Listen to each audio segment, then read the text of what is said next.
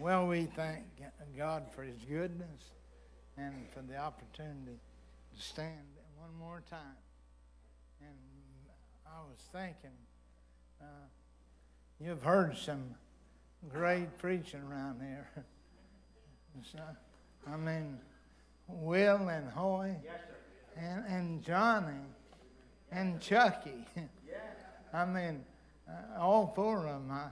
I said, man, that was good, and I know good preaching. I know that Brother Hoy and Will has just been a real blessing recently, and I thank God for Will, his leadership and his study time. I know it takes time, and so I just wanted to say, I appreciate the preachers. God bless them.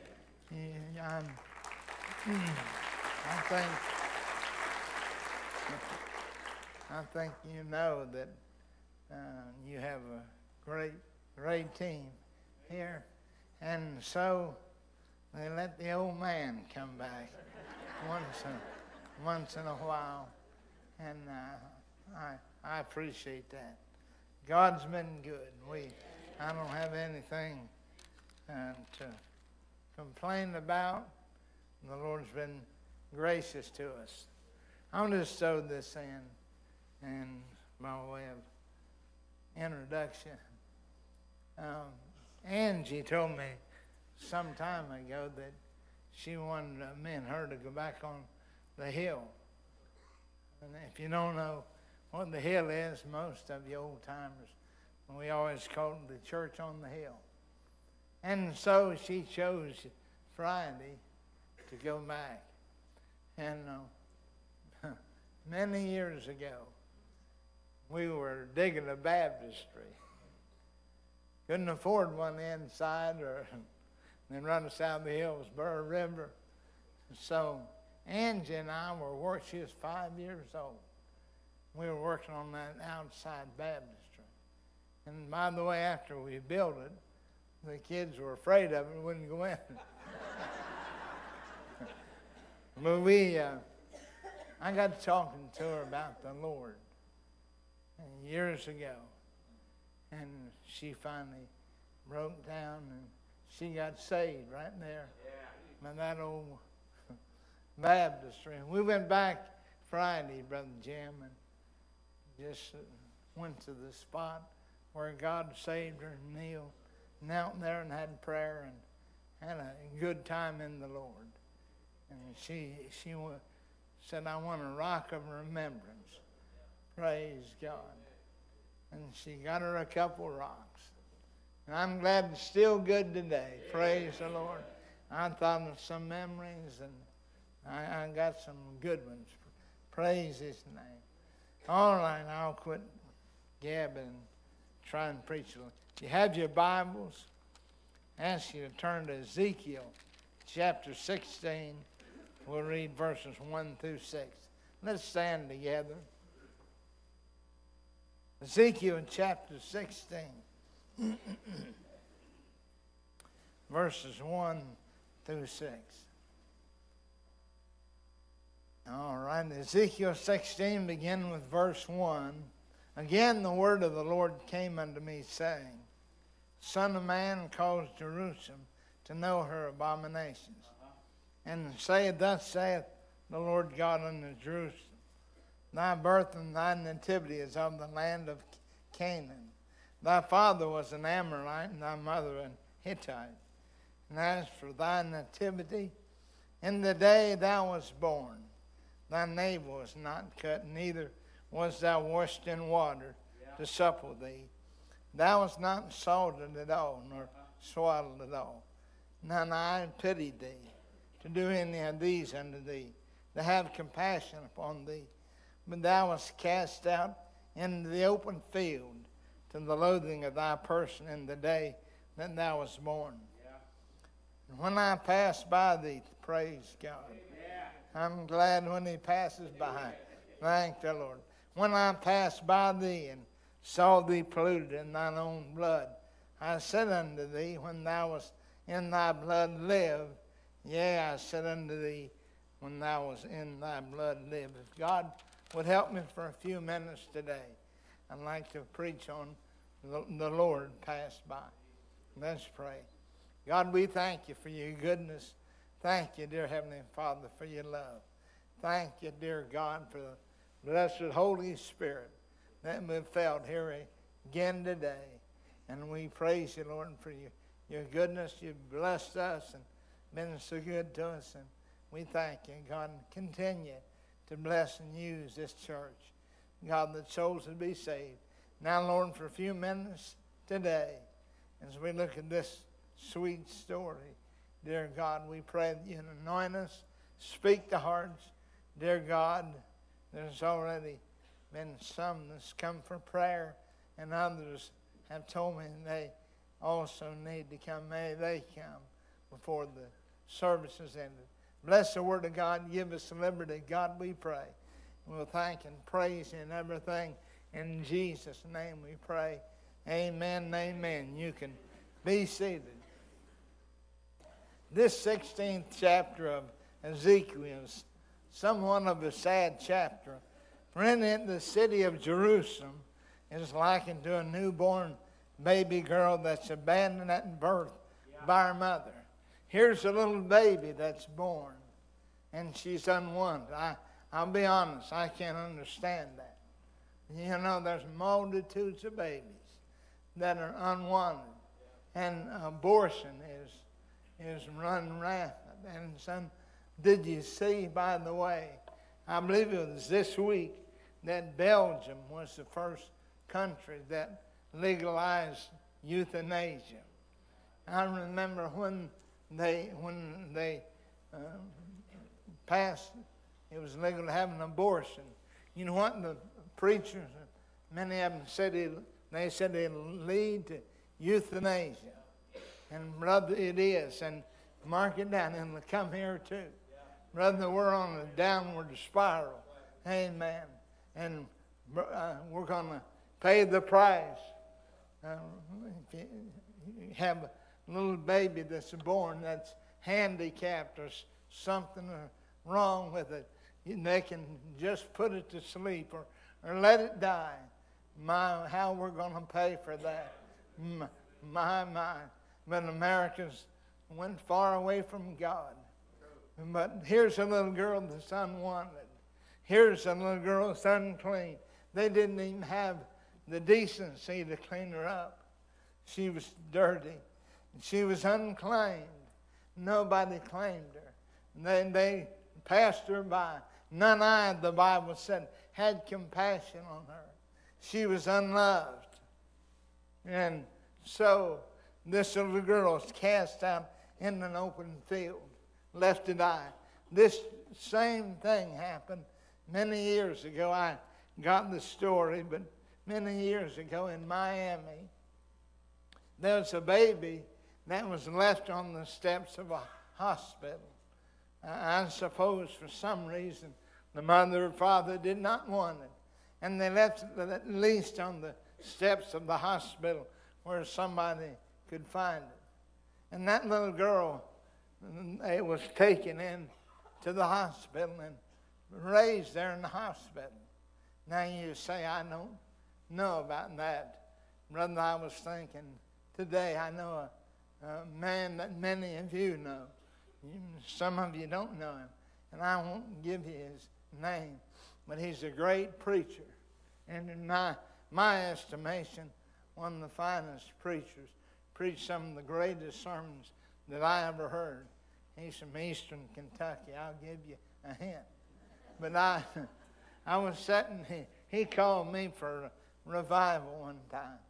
And I thought, dear Lord, here's one of the greatest preachers in the country, in my estimation. And by the way, Clyde Perry's another one. I'm telling you, the greatest teacher I've heard. Calvin Evans. But anyway, he called me for a revival. And I said, Lord, what can I tell them people that they hadn't heard?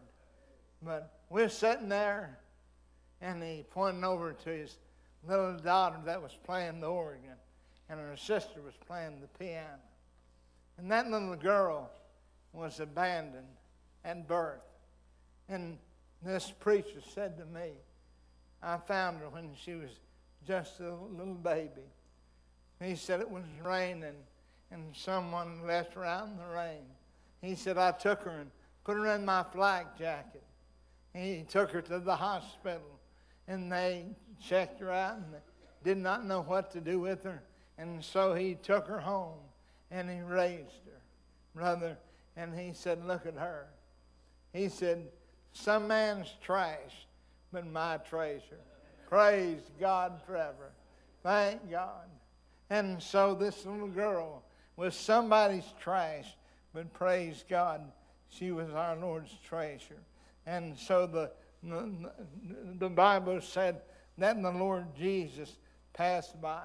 And when Jesus passed by, he heard a little baby crying and went over to where she was and had compassion on her and picked her up. And I believe he held her close to his heart. And he might have said, sweetheart, you have been unwanted, but I want you. You have been unclean, but I'll clean you up. You have been unloved, but I'll love you, thank God, with an everlasting love. And the Bible said in that day she became mine. Praise the Lord forever. When the Lord passed by, thank God. Now, this Jesus did 4 things for that little girl, and maybe I just mentioned those this morning to be brief. Maybe I won't. But anyway, I'll get you out. Time to eat. But praise God. There's 4 things that the Lord did for that little girl that God does for us in salvation. The first thing that he did for that little girl, in verse 9, it says he washed her. Praise God. He washed her.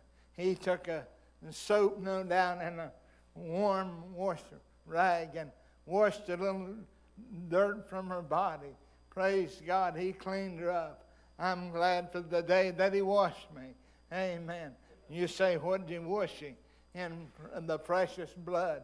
Thank God. David said, purge me with hyssop, and I shall be clean. Wash me, and I shall be whiter than snow. Thank God. I'm glad for that day that he washed me. Praise the Lord forever and cleaned me up. I'll never forget the first time that I went to Hayesville.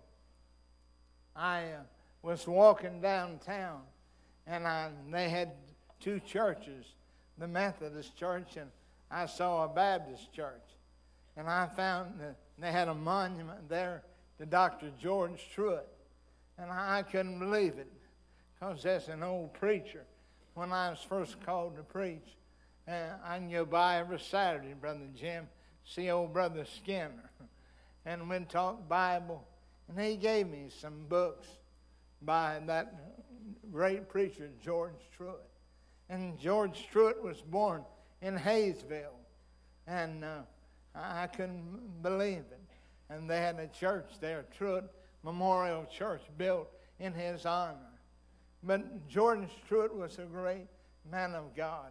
He pastored the First Baptist Church of Dallas for over 40 years and was mightily used of God.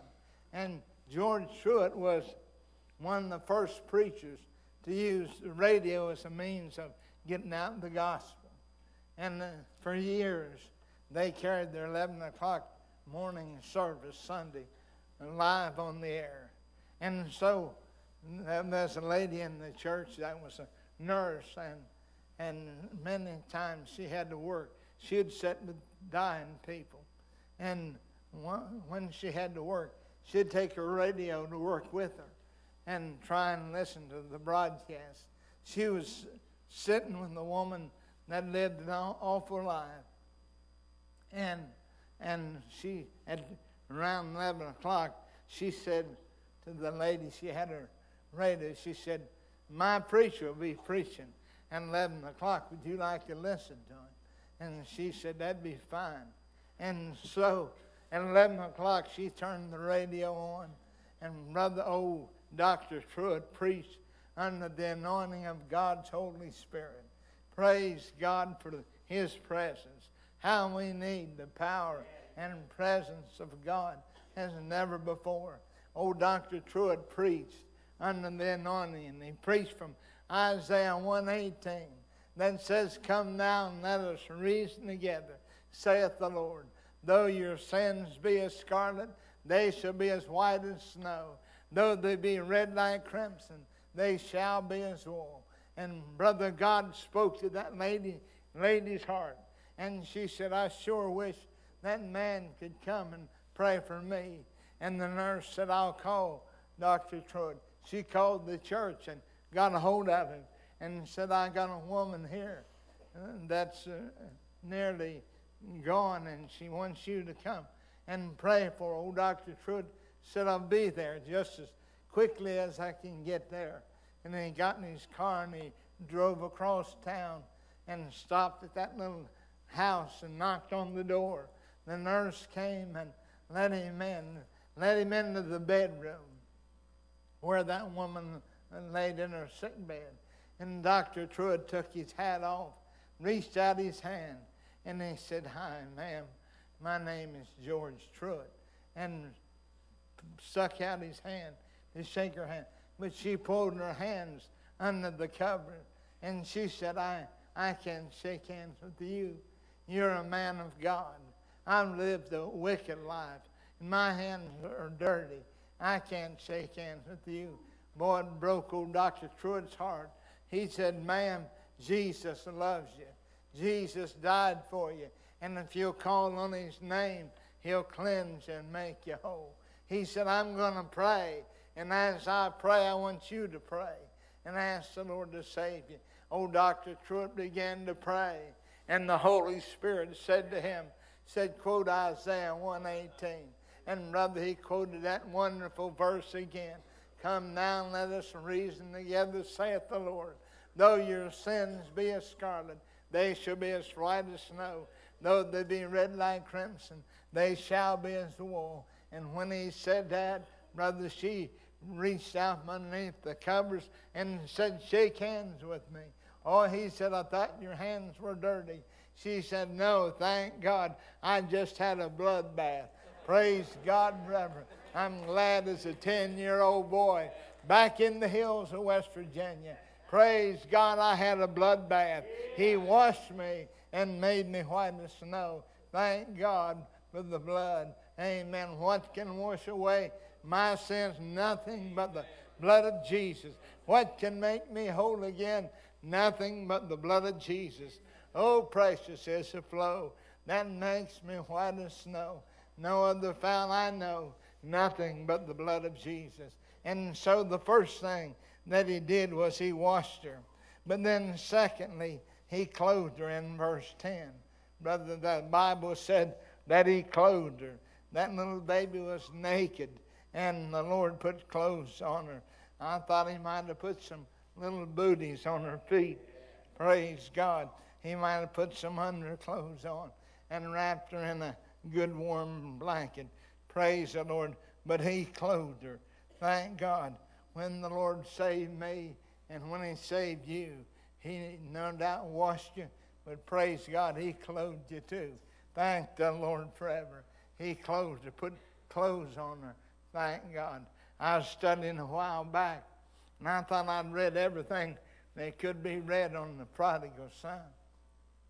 But I found a Bible scholar, when the prodigal returned home, the father said, "Bring the best robe and put it on him." And this Bible scholar said it no doubt was the father's festival garment that was worn only on grand occasions. And praise God, nothing ever grander happened than when his boy came home. But he said, "Bring the best robe." And this was the father's robe that they put on him. The robe that was worn just on special occasions. You say, "What's so great about that?" Thank God, when I came to him, I was in rags, but he clothed me with his righteousness and in his perfection. Praise his name forever. He put the best robe on me. Thank God, he put shoes on that boy's feet. They said slaves went barefoot, but thank God sons wore shoes. Praise the Lord. I'm glad God will give us something to walk with. Amen. He washed her, thank God. He clothed her. Then I like this too. He anointed her in verse 9. He put oil on that little girl's body that was no doubt chafed and red and dried. I believe that she might have stopped crying at that point and maybe smiled, because thank God when I'm sad, the Holy Spirit makes me glad. Praise God forever. He anointed her. We know oil in the Bible is a type or picture of the Holy Spirit. In Psalms 133, verses 1 and 2, the psalmist said this: "Behold how good and how pleasant it is for brethren to dwell together in unity." It's like the precious oil that flowed from Aaron's head and went all the way down to the skirts of his garment. Thank God. What was the psalmist speaking of? He was speaking of that holy anointing oil that's found in Exodus 30. Praise God. It was used to anoint the vessels in the house of God and to anoint Aaron and his sons for the priesthood. Thank God they poured oil upon them, and that oil flowed from Aaron's head all the way down. I always pray this, and when I'm scheduled to preach, I say, Lord, give me the oil. Thank God. I need the oil as never before. Praise the Lord. Somebody said to you, "You mean you still get nervous when you preach?" I absolutely do.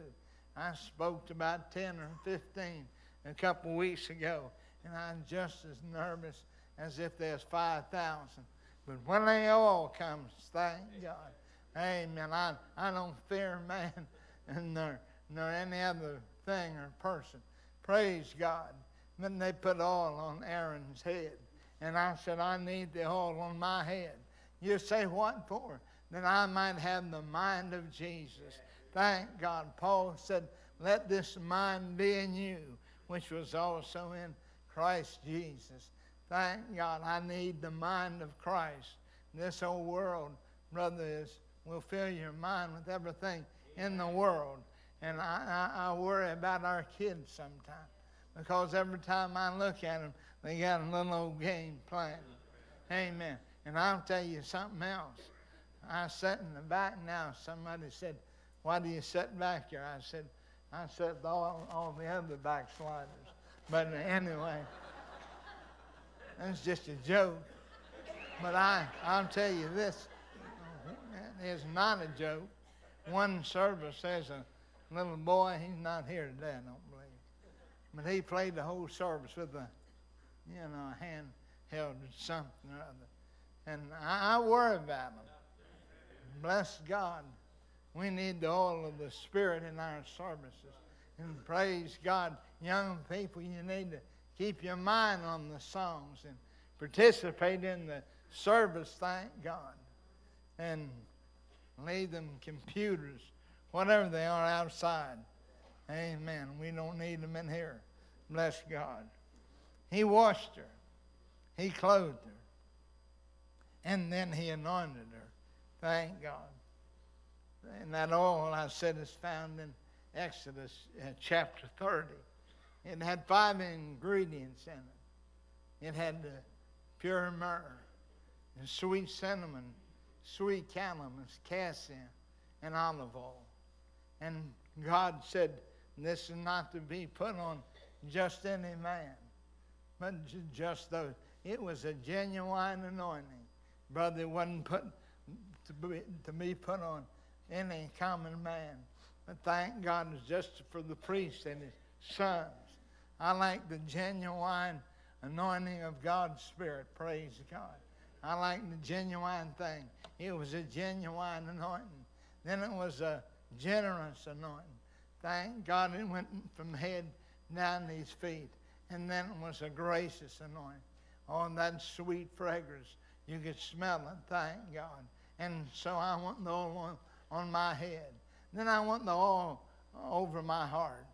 Thank God that oil went down over his head and down over his heart. You say, why you need the oil there? That I might have the heart that Christ had. Oh, listen. The Bible says, be ye kind one to another, forgiving one another, as God for Christ's sake has forgiven you. Brother, how we need the oil of the Spirit to cover our hearts, that we will not let any bitterness come in. There are multitudes that are bitter at God. Some are bitter at the church. Some are bitter at the preacher. Brother Paul said, let all bitterness and wrath and strife be put away. Thank God we don't need those things in our life. If there's bitterness, I think of the little dove. It's a type of the Spirit. And that little dove, they said, has no gallbladder. And that says to us that there's no bitterness about it. Brother, if there's bitterness in your heart today, thank God for these old-fashioned altars where we can come and pray and get all that sin under the blood of Jesus. And so, praise God, he washed her. And then he clothed her. And then he anointed her. And then he decked her. In verses 11 and 12, he put jewels on her. Thank God, put a crown on her head. Yes, he did. Praise the Lord. And put precious stones upon her little body. Thank God. And jewels speak of the riches that we have in Jesus. I love 2 Corinthians 8 and 9. It says, for ye know the grace of our Lord Jesus Christ, that though he was rich, yet for your sake he became poor, that ye through his poverty might be made rich. Praise God. That verse says that Jesus was rich up in heaven. I believe he sat on the throne. I believe there may have been a scepter in his hand and a crown on his head. But he laid it all aside. And the psalmist said, oh, thy garments smell of aloes, cast in myrrh out of the ivory palaces. Thank God he was rich up there. His feet had never walked on anything but pure gold. A tear had never dimmed his eye. A frost had never chilled the air. Praise God. But Jesus left it all. Praise his name, to come to this earth and die for our sin. He was made poor. Praise God. Up in heaven he was rich, but he was made poor. Born in another man's stable. Sailed in another man's boat. Rode on another man's donkey. And was buried in another man's tomb. Thank God he became poor, that ye through his poverty might be made rich. Oh, listen, folks, we don't realize today how rich we really are. Thank God we're able to come to a nice church, amen, and worship the Lord in freedom and don't have to worry about somebody arresting us or coming in to kill us. Thank God. I told you some time ago, I always thought if I ever wrote songs, and I know that's not my calling, but I've said before, I'd write songs of praise to the Lord or songs on the blood. The devil don't like either one. Amen. But praise God, I like it. But thank God, Jesus became poor, and you and I, through his poverty, might be made rich. But I'll tell you, this morning, thank God. Up in heaven, he's rich again. He owns it all, thank God. And we're joint heirs with him. Thank the Lord forever. All right, real quickly here. Number one, and I'm going to be brief. When I was in a sinking pit, the Lord passed by. Praise God. Psalm 40, David said, he inclined unto me and heard my cry. He brought me up also out of an horrible pit, out of the miry clay, and set my feet upon a rock and established my goings.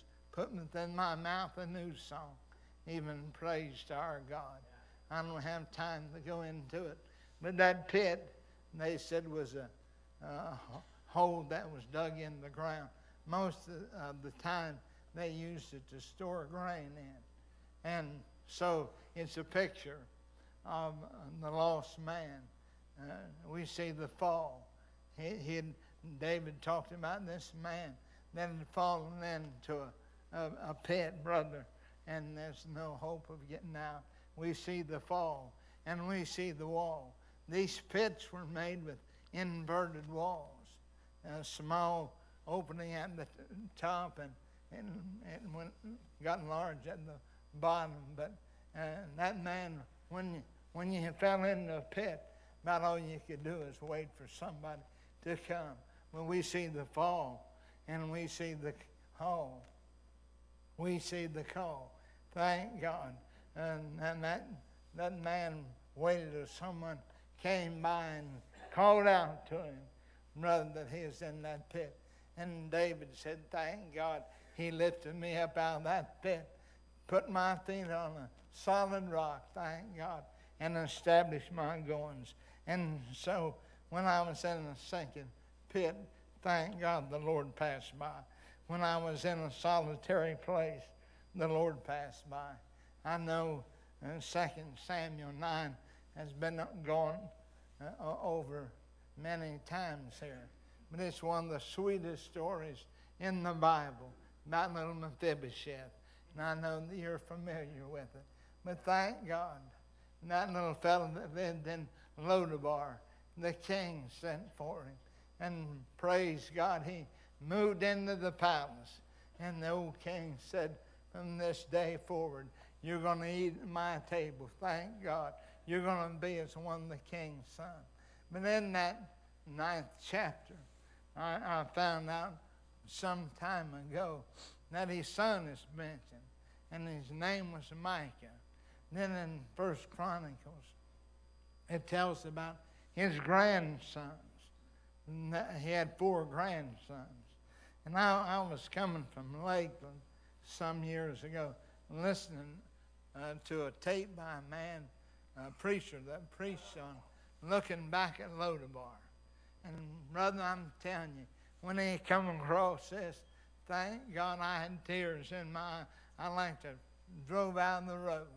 But he said, well, I can imagine when Mephibosheth was an old man, he might say to one of his grandsons, son, shove my wheelchair out to the balcony and point me towards Lodabar.